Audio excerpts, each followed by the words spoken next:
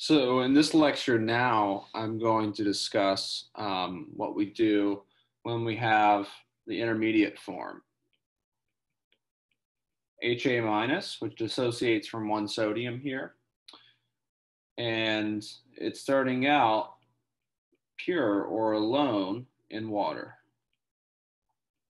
So once again, for any polyprotic acid, please write out the following equilibria where H2A could dissociate once to form HA minus, or could dissociate a second time to form A2 minus.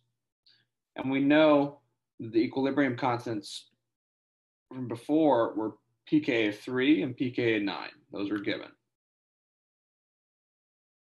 And the pKb's come from subtracting from 14.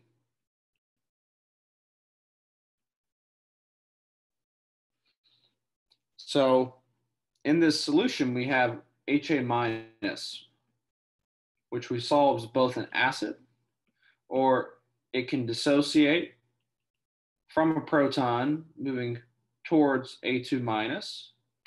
Okay. When it acts as an acid, it'll react with water according to Ka2, or this equilibrium constant here, which is 9, means Ka2 is 10 to the negative 9. This reaction is increasing the amount of hydroxide, or making the solution more acidic, a lower pH. However, HA minus is also a base. If it accepts a proton,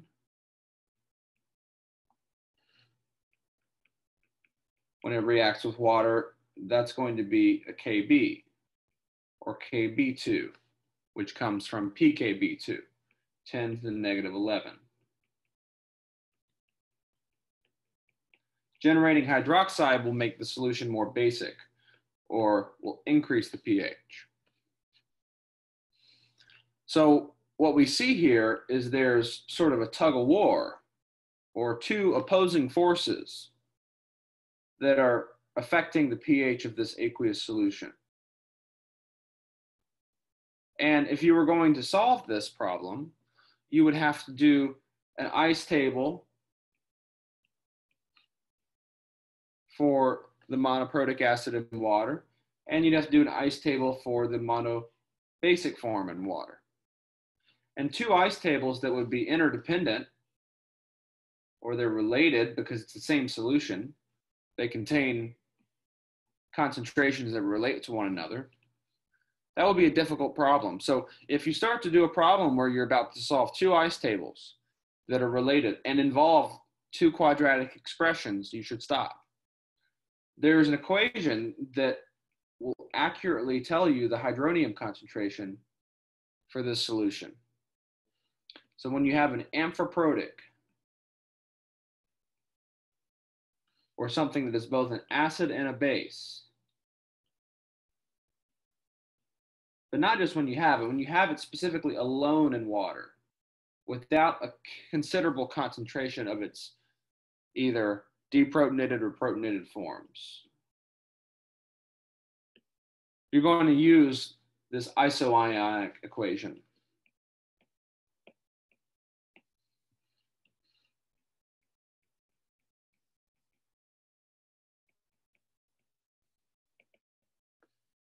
So the isoionic equation is this: the square root of the first Ka multiplied by the second Ka times the formal concentration.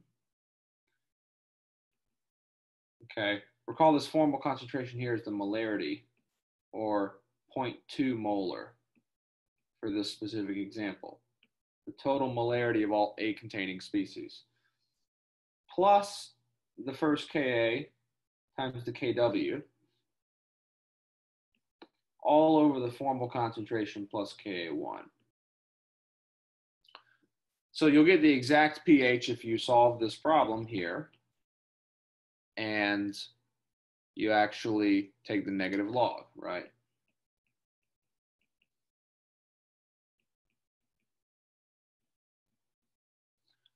However, there's a simplification that often works, especially within a couple pH decimal points.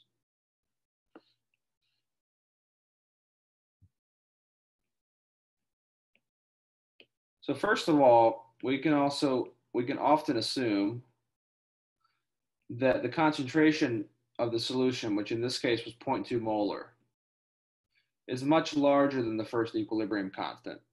In this case, it was 10 to the negative 3. So when you add formal concentration plus Ka, it should still approximately be equal to the formal concentration. So that allows me to take this equation and simplify the denominator. I can now say this is really just the formal concentration. That's the first assumption. Another assumption that generally holds is that Ka1 multiplied by Kw is approximately 0. Because Kw is already quite small, at 25 degrees Celsius is 10 to the negative 14. Ka1 is 10 to the negative 3, right? So those multiply to give 10 to the negative 17, which is negligible. So you can take this once simplified equation and do so again and subtract out this term. It's not going to change the numerator very much.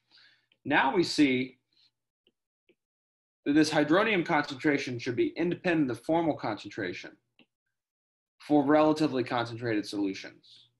And so on your equation sheet, you will see this equation as well, which is an accurate estimate and a quick estimate of the hydronium concentration for the amphiprotic species alone in water.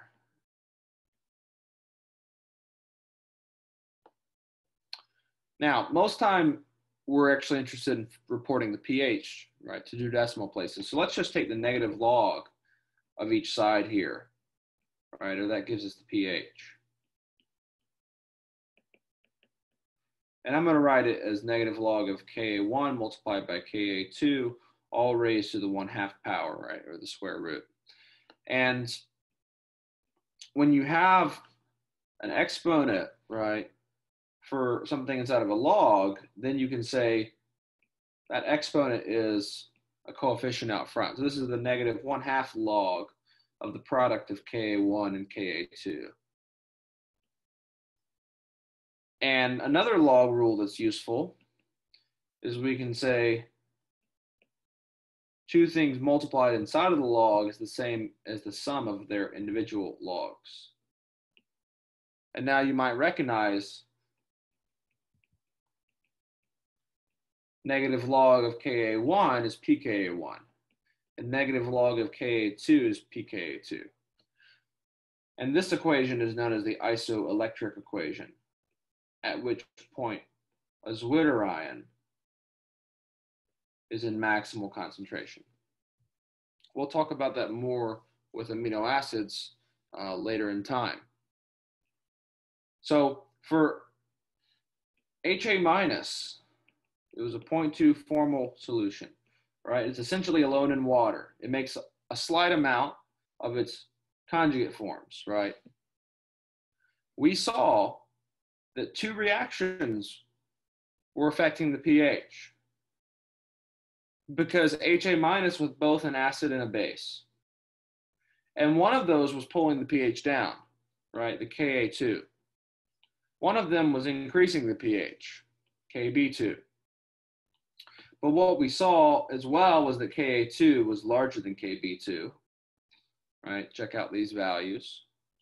Ka2 is 100 times larger. So what that means is the pH should be less than 7, right? Or the amount of hydronium should be greater and the amount of hydroxide should be lesser.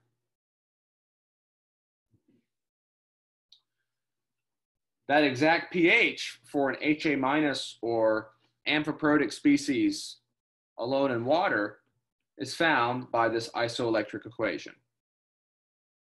Right, pH equals the average of the pKa's, or the average of 3 and 9. And that pH is 6. Now we've seen confirmation of this idea before, okay? if you go back to a previous video, right, you'll recall a fractional composition plot here. And we saw that when HA minus was approximately 100% up here at the top, or a fraction of 1, that would occur at pH 6. It was by itself, essentially, which is the average of the two pKa's, or the half equivalence points. So we'll find out soon, this is an equivalence point, pH, on a titration. So let's go back to the problem and find the remaining concentrations that we're asked for. Okay, since we know the pH now, I'm going to rewrite those acid and base, or dissociation and association equilibria. This was the one that was making the pH acidic, right? We saw the pH was less than 7. This Ka2 was 10 to the negative 9. HA minus can also protonate water to give, or sorry, be protonated by water, excuse me, to give H2A. And when water deprotonates itself, it becomes OH minus. And that was 10 to the negative 11 equilibrium constant.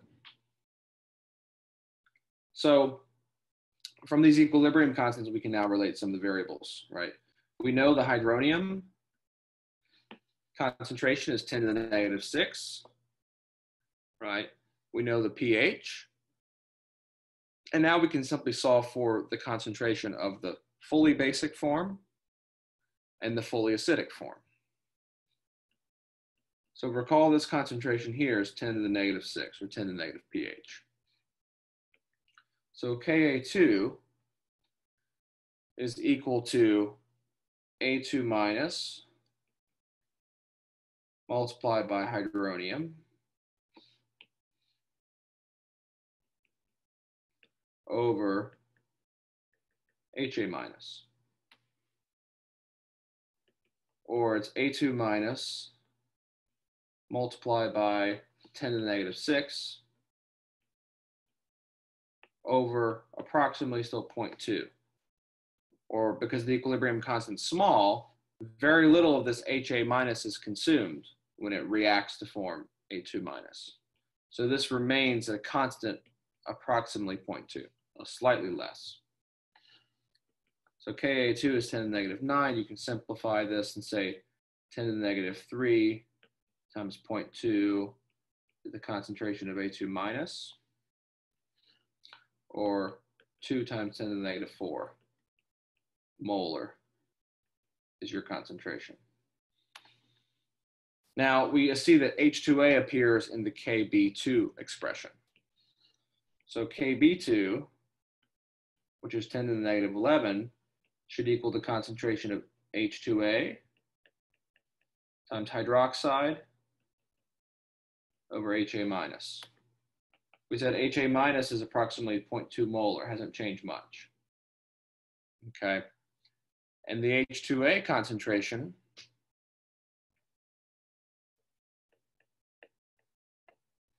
is the unknown. This hydroxide here comes from Kw divided by 10 to the negative 6, right? Or Kw divided by hydronium. Recall the hydronium is 10 to the negative 6. So then we have 0.3 times, or 0.2 times 10 to the negative 3. We actually have the same molarity of H2A. So for an amphiprotic species alone in water, you average the pKa's to find the pH. That's simple. From there, you relate the concentrations of all forms of A, right? Diprotic, monoprotic, and the fully basic using the equilibrium constants. Once we know the pH, we know these product concentrations. And we can find other unknowns. So for more practice on polyprotic acid-base equilibria, you can visit Unit 1 of my Analytical Chemistry course guide at chemguides.com, and you can view more content in acid-base under the free content tab at chemguides.com.